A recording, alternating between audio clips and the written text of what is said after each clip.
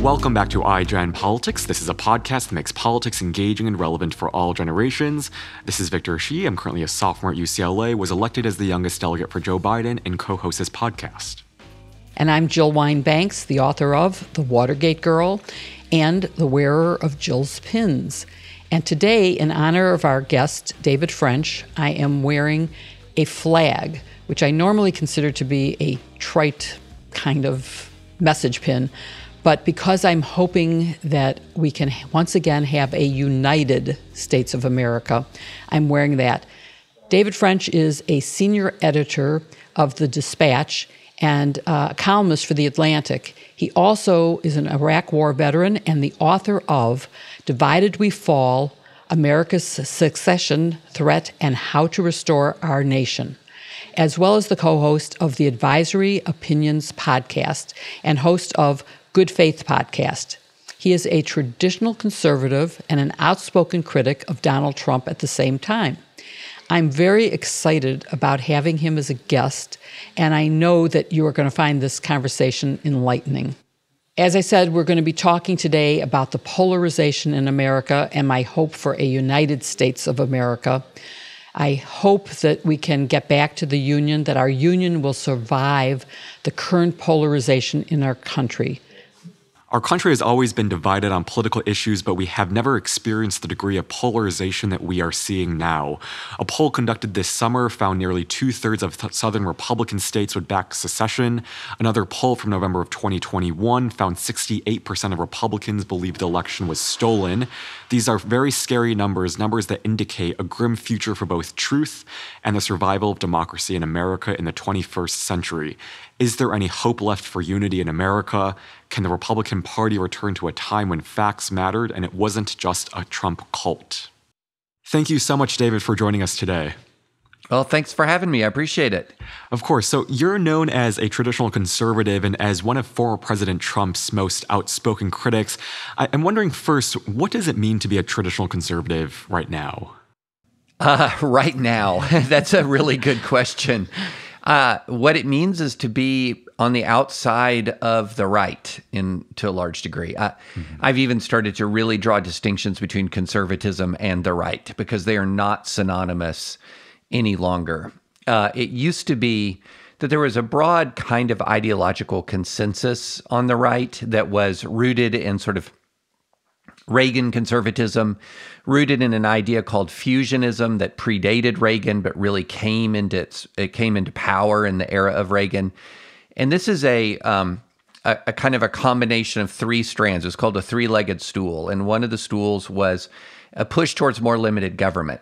It wasn't purely libertarian to where, no government, of course, but more, if you're going to put the thumb on the scales, it's more towards limited government. It was also social conservative. And it was also in favor of a robust American military and a forward and critically robust American global alliances. So this is the architecture of sort of the American policy that brought about the end of the Cold War, for example. And for a long time, if you were going to be, quote unquote, in the conservative movement, there was room for a lot of disagreement. How limited should government be? How much should you focus on social conservatism? What should military strategy be? And what should the defense budget be? Lots of room for debate, but those were the broad parameters. And no longer are those considered to be sort of the ideological guardrails of the right. Limited government that very idea is largely scorned. It's much more moving towards a big government model. Central planning kind of economic model is something that's gaining some fashion on the right. A retreat from global engagements. And a social conservatism that is still a social conservatism, but very, very, very focused on culture war, and not just culture war on traditional culture war issues. So, for example, if you had told a member of a conservative movement in 2019 that vaccines or masks would be a part of a culture war in the United States coming, from the right, he would have thought you were nuts, that's not possible. So what you have is the right is really moving in a different direction ideologically. It's also moving in a different direction temperamentally. There is no longer an emphasis on character. There's much more an emphasis on combativeness. And so the right is really shifting in some fundamental ways away from what was sort of the conservatism of the modern era. Yeah, so I'm curious because on behalf of younger Republicans who have only seen the GOP with Trump as its leader and known the GOP as a party that had no agenda and will not participate in presidential debates, I'm wondering what you might tell them about how, I guess, this GOP fits with your description of conservatism. Yeah. One of the things I think it's important to understand is that this GOP actually below the Trump level is still relatively split. So there are a lot of vestiges and a lot of remnants of the more traditional conservatism, especially at the state level, especially amongst governors. Not all governors. Ron DeSantis has really moved fully into sort of that new right camp. But many other governors are much more, and many other state legislators are much more in the still in that more traditional conservative frame, although they still have supported Trump as a preferable alternative in their minds to the Democrats. So the unanimity of the right behind Trump conceals a lot of division within the right, the larger right. And so if you're a young person, unless you really dive into the new right, if you're young and you're conservative, unless you really are diving in with both feet into the new right, you're going to be exposed to a broad spectrum of debate still between conservatives and the new right. This is something that is constantly lighting up Twitter. It's constantly lighting up conservative publications and new right publications. I mean, this is a battle that you really kind of have to bury your head into a cocoon to not be aware of. And it's very aggressive. In many ways, it's even less civil than the battle between the right and the left. But it's very much alive, and it's alive sort of from top to bottom within the right side of the American political spectrum. That is really fascinating. And we want to get into that more later in the podcast. But I first want to ask you, you've watched as many Republicans in office have stayed silent about Trump. I'm wondering first if you can explain their silence and why don't you think more people speak out against Trump and defend what you describe as traditional conservative values?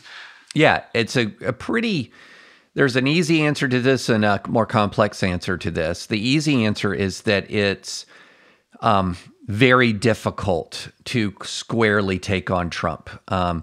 It is one of the aspects of his movement is he has collected around him a group of really dangerous zealots. And so if you're going to publicly confront Trump and you have any kind of public platform at all, there's a high likelihood you're going to face threats. There's a high likelihood, or there's a likelihood or a possibility that those threats will spill over into perhaps people showing up at your house. There is just people will try to end your career. There is just an extraordinary level of pressure that is applied to support Trump. And the list of Republican officials, Republican commentators who've opposed Trump and who've faced frankly a terrifying backlash is very long at this point. So there are a lot of kind of personal incentives that people have to try to just kind of wait it out. Not everybody wants to face backlashes that include death threats, that can include people showing up at your home, that can include cyber harassment or efforts to end your career. So that's the sort of the easy answer. It's just it's an intimidating atmosphere that's been created. The harder answer is that there's a lot of disagreement about the right tactics to sort of end the age of Trump. So my friend Eric Erickson wrote a piece today that says, hey, everyone ignore him. Just ignore him. People will move on. And, he might be right. He might be right. But at the same time, that was one of the strategies in 2015 and 2016 was just to sort of think that he's going to fade. And for a long time, there have been people who've really been saying he's just going to fade. He's going to wear out his welcome.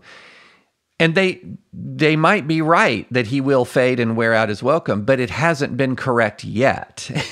and so there's a lot of this, you'll have people who really don't like his influence in the party, who have legitimate good faith tactical differences on how you minimize his influence. And one of the genuine good faith answers to that is, well, you minimize him by ignoring him in the hopes that, he begins to lose momentum, because he thrives on that kind of combat. And I remember all the way back in 2015 writing, look, you can't do that. If you want to oppose him, if you want him to go away, you have to oppose him. You have to take him on. And so that's been a disagreement, I think, for people who want to see a post-Trump Republican Party for a long time. It's, does he go away if you kind of deny him the limelight? Is it even possible to deny him the limelight? And so that there's a real tactical question that a lot of people have about how best to deal with Trump, even amongst people who genuinely want to see a post-Trump Republican Party and conservative movement. It seems to me that you have fallen on the side of take him on, and you've been outspoken. Yes. So has that caused you to have some of these responses from either former colleagues or from people who would otherwise fall within an interest area of reading your conservative viewpoints? Oh, it's been an unbelievably difficult experience, really beginning in the summer of 2015.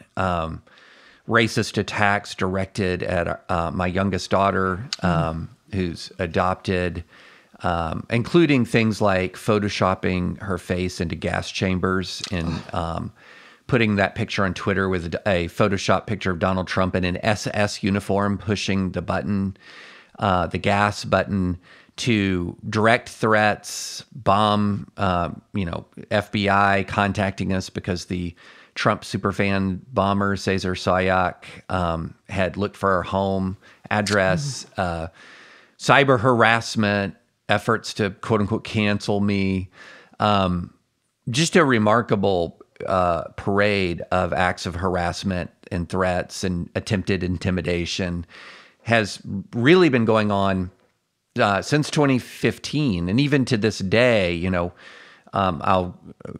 I'll receive word that I've been doxxed by white nationalists on 4chan, and so this is the kind of thing that I'm talking about. This is not something that normal people want to endure, and to be honest, it's not something that I thought we would encounter when I first, in the summer of 2015, objected to some of the rhetoric I was seeing on the right. I did not expect this kind of ferocious backlash, but I felt like I was kind of a canary in the coal mine of, this is what the hard edge, not everyone, of course, in the new right, but this is what the hard edge of the new right was. And so then I started to try to raise the alarm, and then person after person after person after person began to experience something similar, to the point where I've talked to friends who've had to have law enforcement protection for sometimes weeks and months. That is a terrifying scene, obviously. And, as someone watching this, I see the Republican Party, or what was known and is still known and called the Republican Party, as really being a cult of followers of one person who doesn't, you mentioned ideology, but I'm not sure I could identify his ideology except to stay in power, maybe. And right. I wonder, how did Trump get such power? And could it, if more people had joined you in 2015, or if the Republicans had had the courage to vote to impeach on either of the two impeachments, if he would have been denied enough power that we wouldn't be threatened now by the big lie and the threat to democracy that poses, the forged documents of electors? Is there something that could have been done when you first acted in 2015? Yeah, there were multiple points where Trump was on the ropes. I mean, there's just no question about that. So if you go back to early 2016, when Trump had lost Iowa, Yeah. And then he was going into New Hampshire, and yeah, he was going to win New Hampshire. But at that point in time, Marco Rubio was really exactly where he wanted to be. He had finished strong in in Iowa. He was arcing upwards in New Hampshire. It was far from a foregone conclusion that Trump was going to be the nominee. And then there was that memorable moment where Chris Christie just demolished Rubio, just demolished him in a debate. And that was I honestly believe that was a hinge point. Then another very obvious hinge point was after the Access Hollywood tape, Trump was bleeding support. And then came the Comey letter after, emails were found, more Hillary Clinton emails were found. And so, what you ended up having in this dynamic of 2016 was you had the two least liked major politicians in the United States of America by favorability polling were battling each other for the presidency. And it was sort of whose scandal would be the last one that was going to dictate who was going to win. And, I remember when the Comey letter came out, and I remember at that moment, I had this unmistakable feeling that is a hinge moment in the presidential contest. And I don't think there was a hinge moment after that until the actual election itself when Biden won. I think that once Trump won, there were no set of facts. And when Trump won, it bound him emotionally to the Republican base because they were all going into Election Day in 2016 thinking they were going to get 4 years of Hillary Clinton after 8 years of Barack Obama with this feeling of just complete despair. I mean, I know I was living in the heart of Trump country. I mean, my precinct voted for Trump by almost 50 points. So that's all my neighbors. Everyone was in total despair that Hillary was going to win. And then Trump shocks the world. And I saw the emotional bond begin to be forged right then and there. So an awful lot of people who'd held their nose by the morning of, the morning after that election, they were all in for Trump because he had, against all odds, rescued them from Hillary Clinton. And nothing, honestly, was going to shake that support. And I have good friends who say, wait, if the night of or the day after January 6th, they had voted on impeachment and then held a summary trial in the Senate in like January 8th or 9th, you might have impeached him. I don't think so. They think that time interval between the January 6th and the actual impeachment trial really allowed Trump to reconsolidate his support. But I could see the consolidation of his support on the night of January 6th itself, as friends of mine on social media who had been silent for 4 years, would raise an objection to what happened on the 6th and then immediately get attacked and swarmed by Trump supporters online. Immediately. And so I think any effort that would have, there was no way, in my view, a critical mass of Republicans were going to coalesce to impeach Trump at any point. And some of the other favorability polling bears that out. Mike Pence and Senator and Mitch McConnell, their favorability plunged like off a cliff after January 6th. And Trump's remained sky high amongst Republicans. So that tells you about the level of the bond. So I think the key moments to stop Trump were all in 2015 and 2016. And once he won, that bond with the base was incredibly tight. Well, that is terrifying because that means that it still exists. I clearly remember particularly the Comey statement, and I had been campaigning in Iowa, and I know that Democrats were waiting for the last scandal. And as soon as that happened, I knew it was over, at least in Iowa. And so we are where we are today because Republicans who have a brain are not speaking up.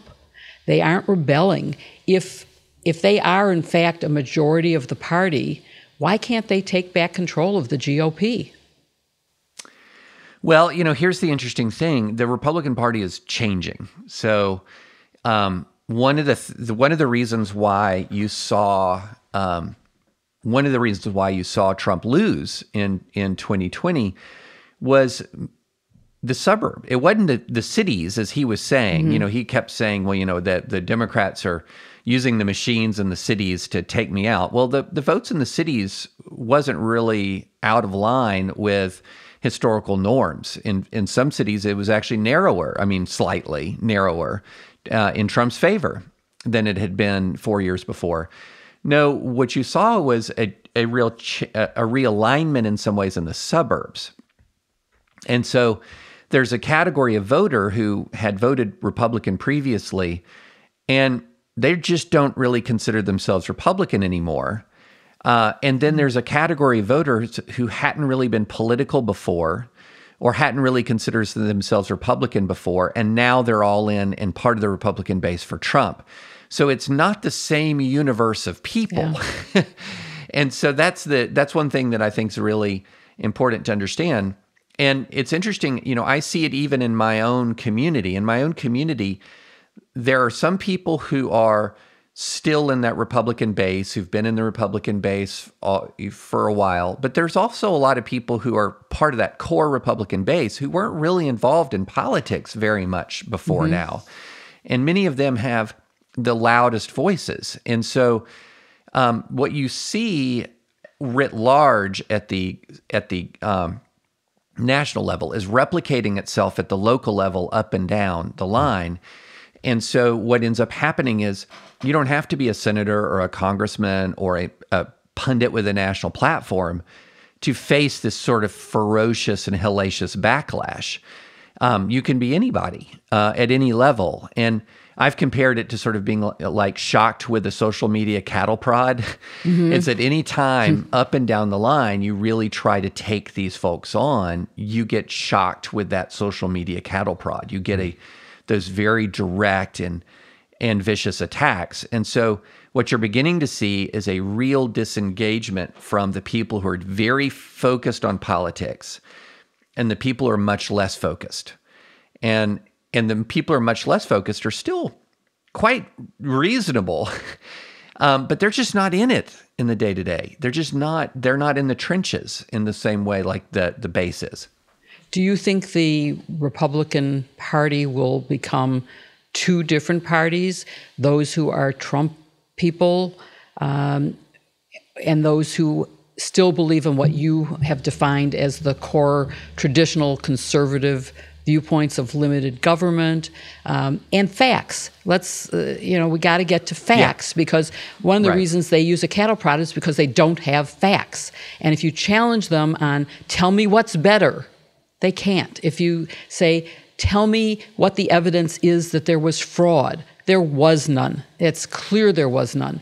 If there was fraud, it was the electors who signed forged documents. Right. That's where the fraud is. And it's the Republicans. There was attempted fraud, all right. Yes, exactly. And it wasn't the Democrats. So, and there's nothing wrong with the machines, either by Dominion, any other machines. They're all Smartmatics, all perfectly fine. There was no flipping of votes. It just leaves me wondering what there is to do to rein this in and to get facts to the people who need to have facts. Well, there's some challenges here that are just super practical. So one challenge that's just super practical is so long as the defining characteristic of our politics is negative partisanship, you're probably not going to see a big split in the GOP. And negative partisanship means that what really ultimately motivates you isn't the ideology of your party, but the opposition to the other party. So even though there are a lot of people who are very, very, very uncomfortable with Donald Trump, fewer sadly than there used to be, but they're still out there that are very uncomfortable with Donald Trump and wish that there would be somebody else that the Republican Party would nominate, they cannot fathom not voting for a Republican, because not voting for a Republican means, in their mind, supporting Democrats, and that is absolutely, completely, totally unthinkable. So long as negative partisanship, this incredible overpowering animosity, drives our political divide, the weakening of a party is seen as the strengthening of the other party, and that's the one thing you cannot do. And that's why there's such anger directed, say, at people like me, because you're literally seen as a traitor. You're literally seen as a Benedict Arnold, somebody who is empowering the rise of the enemies of the United States of America. And that's literally the language that's used out there. So that's why people are not in the Republican world, can look in the Republican world, and it looks to the outside like a very united front. Because it is when it comes to the posture towards Democrats. Right. It's not when it comes to how they think of themselves internally. And so that's one thing. And then the other thing is, it's really important, I think, for people to look at information flow. And there's a website that tracks the top 20 right-leaning websites on the internet. And the first thing you'll notice right off the top is that Fox News, not just in broadcast, but online, is dominant. Mm-hmm. It is so big that you have to add up like the next 10, 12, 14, or 15 websites to even get to Fox's presence online. Wow. And then if you look at the next 15, 20 websites underneath Fox, some of them, a couple of them, 2 or 3 of them are solid and good, and are, thoughtful and engage, with the real world. But a dozen or more of them are cesspools of conspiracy. And so one of the first things that you do when you're talking to somebody who's deeply embedded in right-wing media is you have to understand that they live in a world in which, I'll just put it this way. I was at church, and this very sweet older lady at church came up and asked me, David, and people would do this all the time, especially early in the Trump presidency, why don't you support our president? And I would come up with like a short answer, but a different reason here and there. But one of them was, I just want a president who lies less. And she looked at me and with absolute sincerity said, Donald Trump lies? But if all you if all you do is tune into right-wing talk radio or Fox primetime, you're not going to know Donald Trump lies, because they're going to always amplify every single lie or overreaction from the left.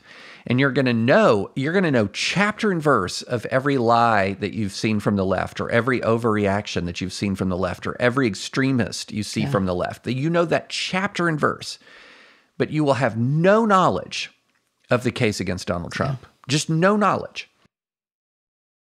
I think that's why your work at The Dispatch is so critical. And in that same vein, last week you wrote a piece for The Atlantic titled How the Right's Rules of Rhetoric Create Racial Provocateurs.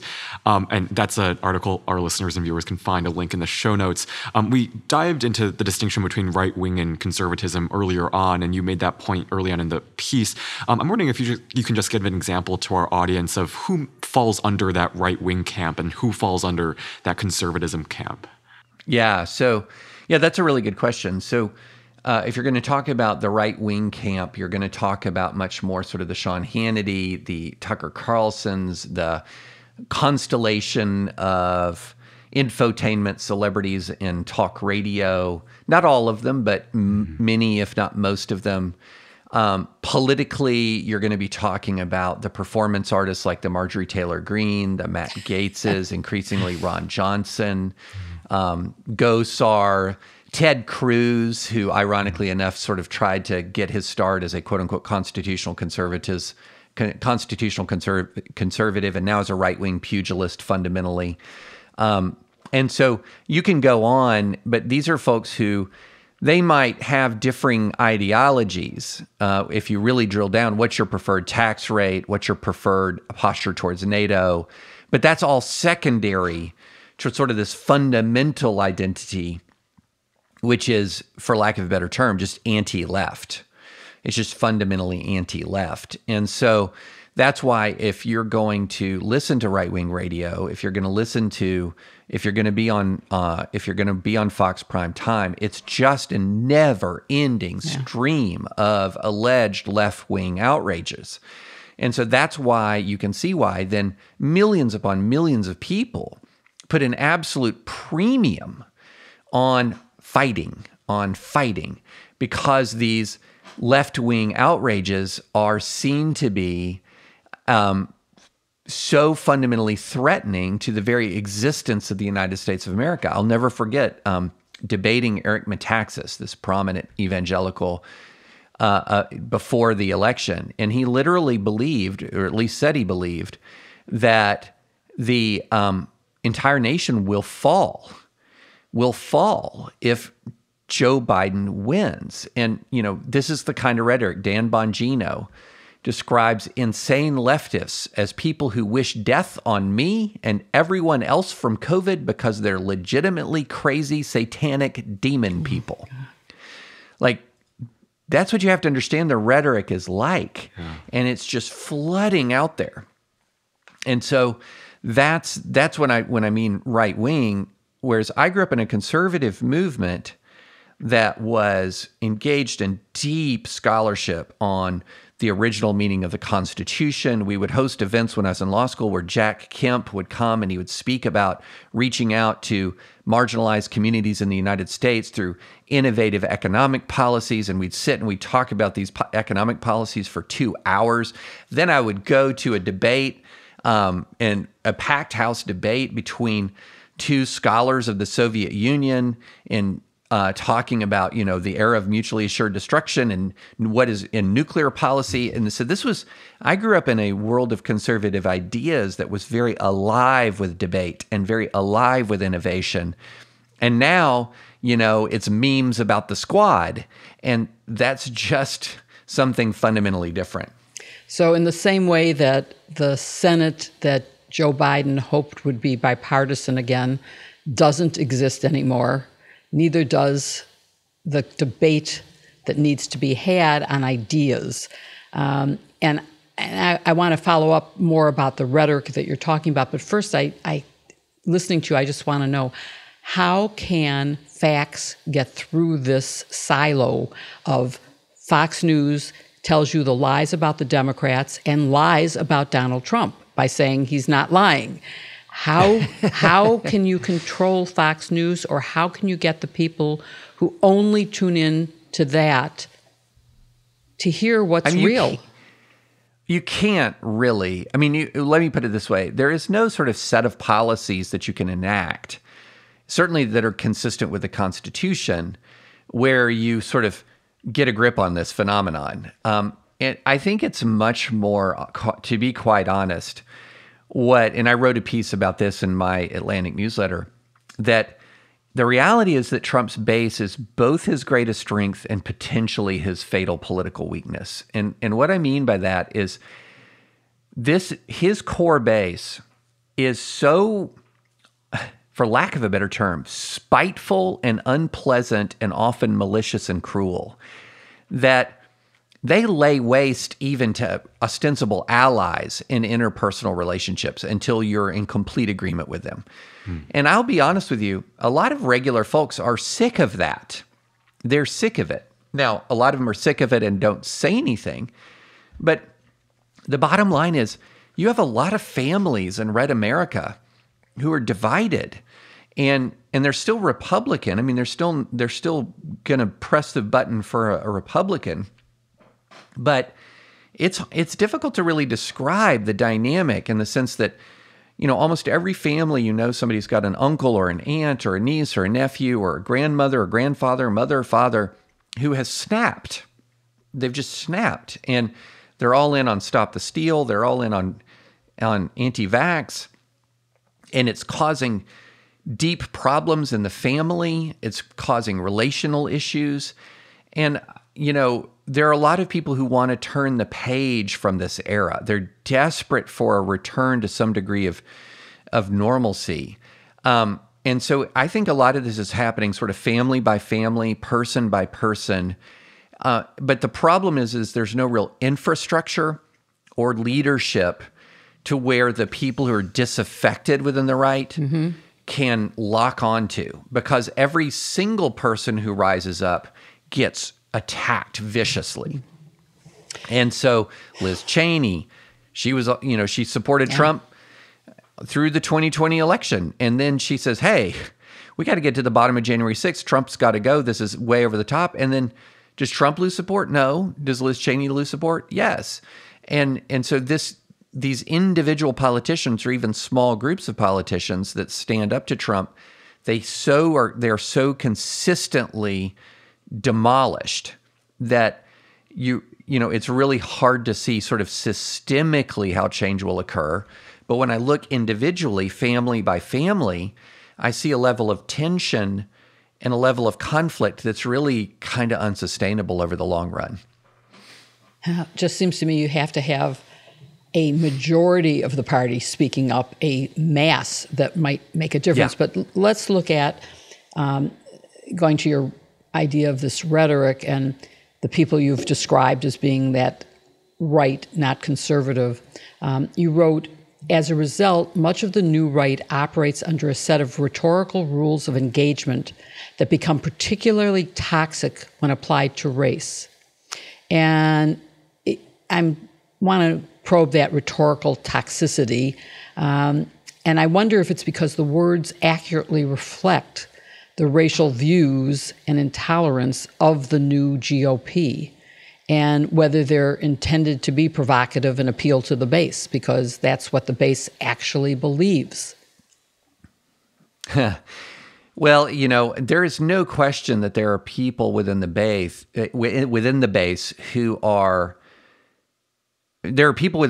who harbor deeply reactionary racial views, and there are outright racists within the base.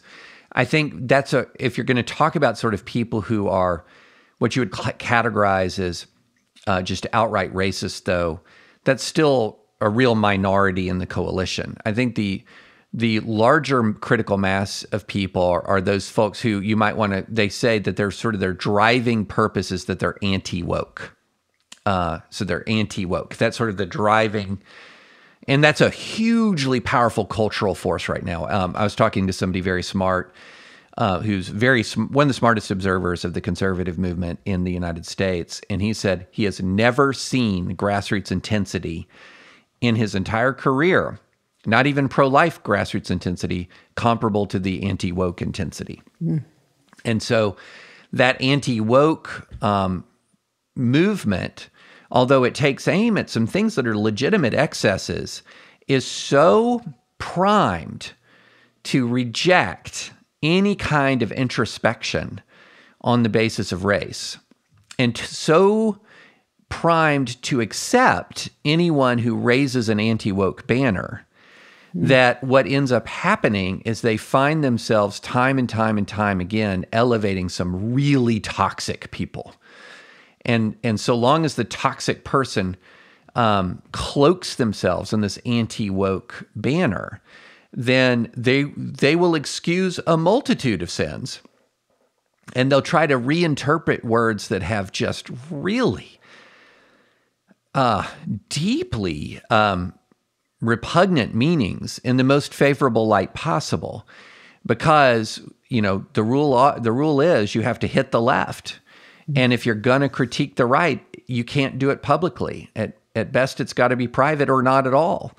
And so what ends up happening is you just see this pattern arise time and time again, where somebody who is quote unquote anti-woke is elevated, and then that person keeps speaking, and maybe they were radical all along, or maybe they radicalize themselves the more they immerse in this movement, and then they cross a tipping point, and yet they're still embraced. They're still embraced because you can't give an inch to the left. You can't give an inch. If you concede anything to the left, then you're weak. You're a traitor. You're facilitating wokeness. It's a very, very, very toxic dynamic. Can you give an example of either a word that you're talking about that has taken on new meaning? Well, I think, in my piece in The Atlantic, I gave a couple of examples of kinds of rhetoric that are just really kinds of rhetoric that are really not just deeply toxic, but have profound meaning that's deeply problematic to a pluralistic country. So, for example, this harping that Tucker Carlson does on the alleged, quote, replacement of voters by more, quote, obedient voters from the third world. And then to say, oh, how dare you say that anything about this is race, Or so he's the most popular talk radio host, the most popular primetime cable host in America. And then you have a sort of a niche intellectual like Amy Wax from University of Pennsylvania Law School. And she just flat out says we need less Asian immigration until Asians don't vote Democratic as much. Or our cultural affinity immigration will mean more whites, should mean more whites than non-whites, but not because of racism, you see, but because of culture, which, I did a piece a couple of years ago that took a look at this cultural argument, just to say, because people are saying, no, David, if you say that's race, I'm going to tune you out because everybody on the left says everyone on the right is a racist. So if you use the R word, I'm going to tune you out.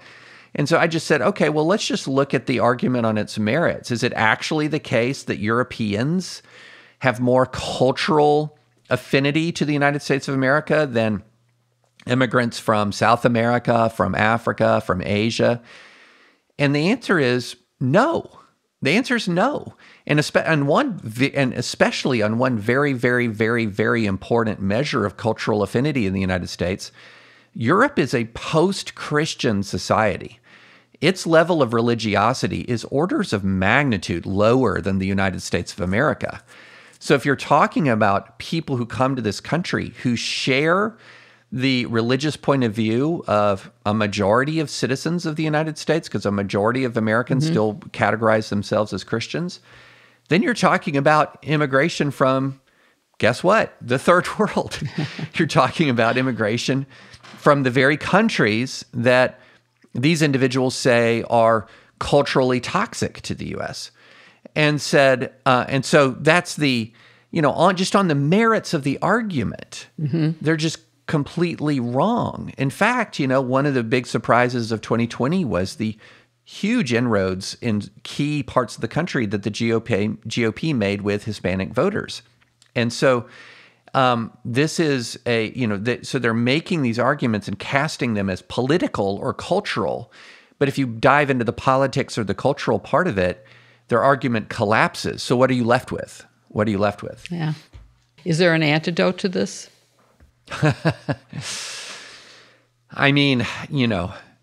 Faithful, patient, persistent argument, personal courage, not just in politicians or pundits, but also in parents, grandparents, sons, daughters, in engaging in families, engaging in school, engaging in young conservative clubs or GOP student chapters. This is something that's going to be person by person, group by group, and there is no sort of there's no sort of apparent political savior waiting in the wings. When the Nixon era ended and Gerald Ford lost in '76, there was pretty much an heir apparent out there who was very different from Richard Nixon, and it was Ronald Reagan. And so what we're dealing with, though, is something akin to imagine the Nixon era ends, but the GOP does not want to move on from Nixon. It just doesn't. And that's where we are right now. And the reality is that nobody has the 3-point plan to do something about this. There's 17 different 3-point plans and nobody's really got a real consensus about it. And then there's also the reality is there's sort of a lack of will to go through what you have to go through to do something about this. And And even if you're a very partisan Democrat, America needs two healthy parties. It really does. Yeah. I mean, there's just no record in American history of permanent control by one party. If the voters are unhappy with the way things are, they're gonna go somewhere else.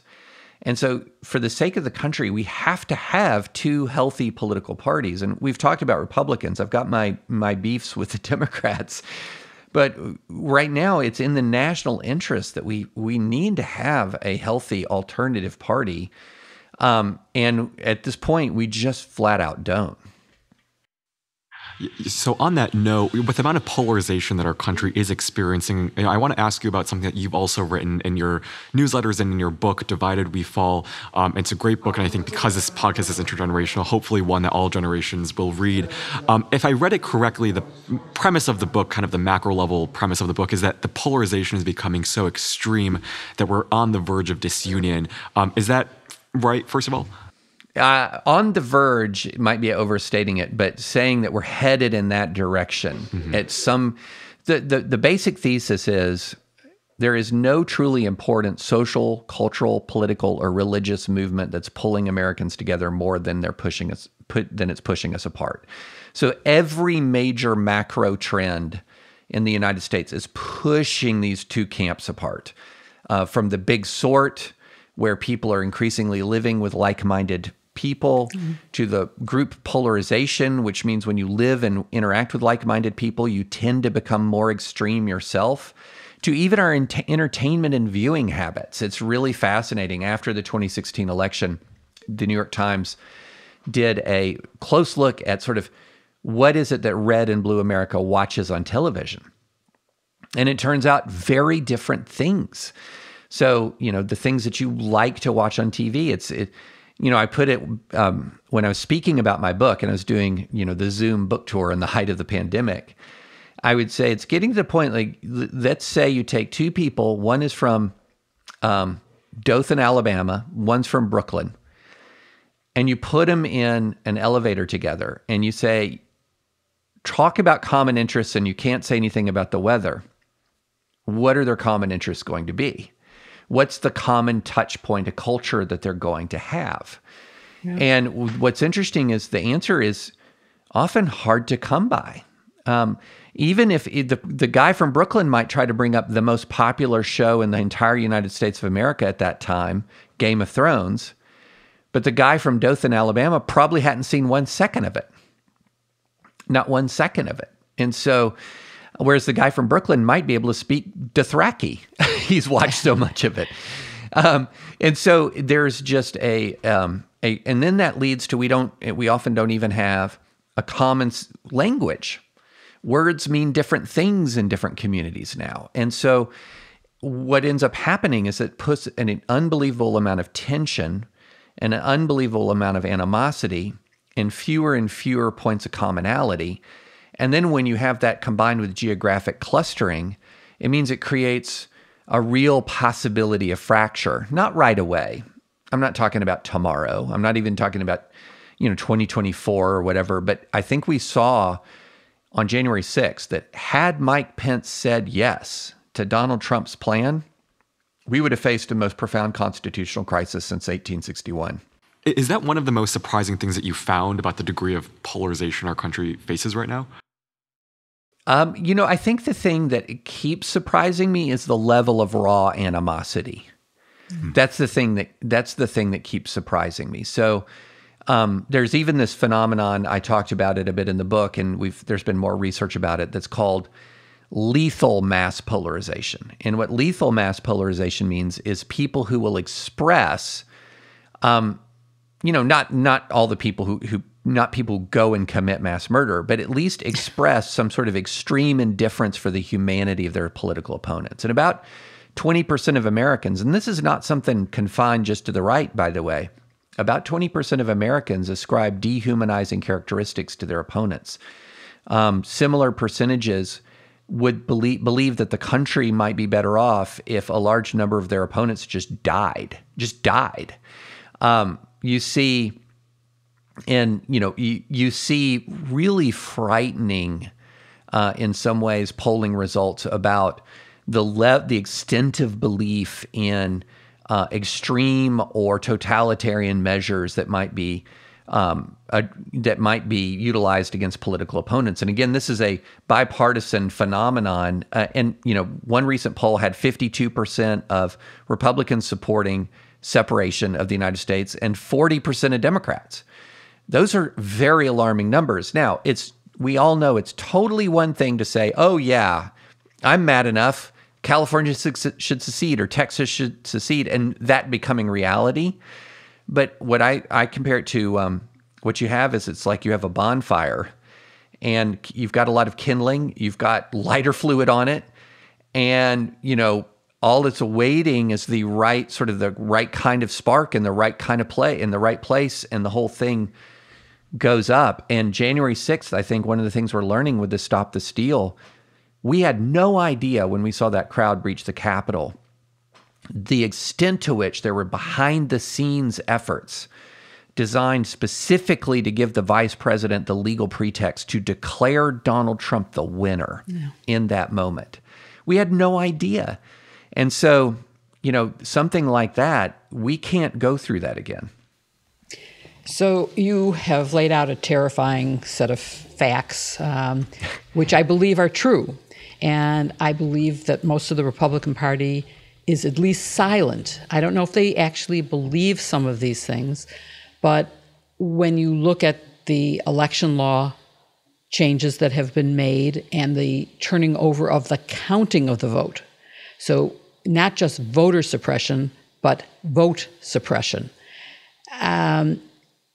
I have to wonder, it seems to me that in a way Donald Trump has let the cat out of the bag. He has energized hatred and fears of many people who would never have said the things they're saying, but now think because he says it, it's okay, even though it has no basis in fact. And I'm hoping, we're going to run out of time. Victor and I have at least twice as many questions to ask as we have already asked.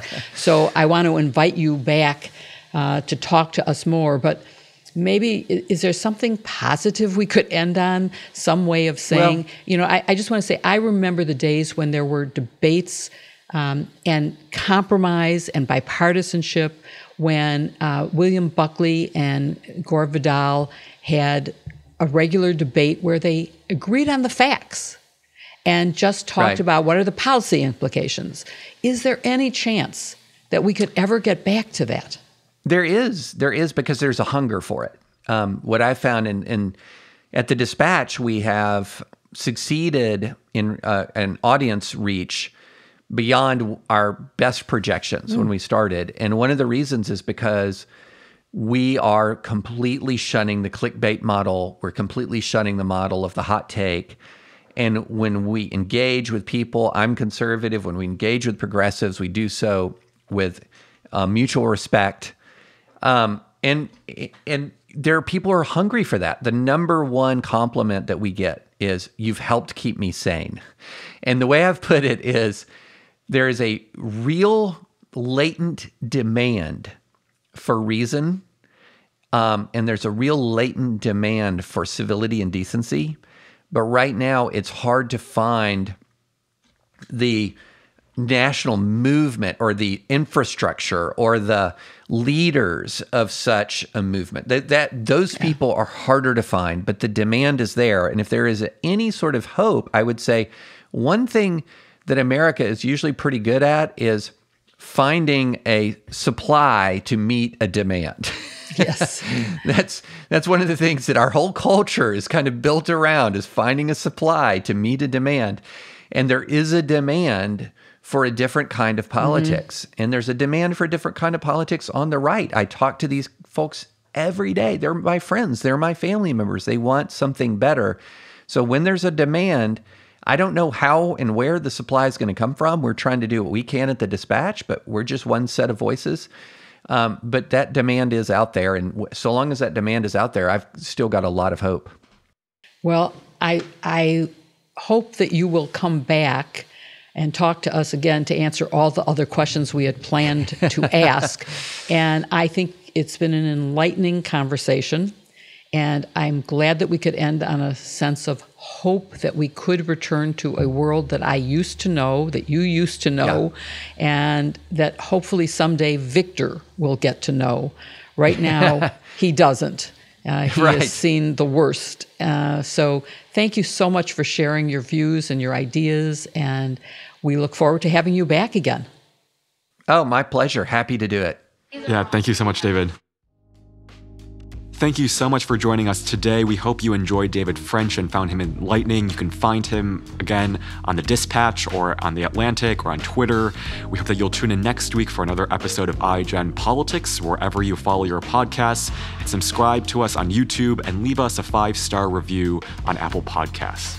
It's important that you do that so that other people can find this podcast, and subscribing is free, so please join us so that you don't miss another episode of iGen Politics.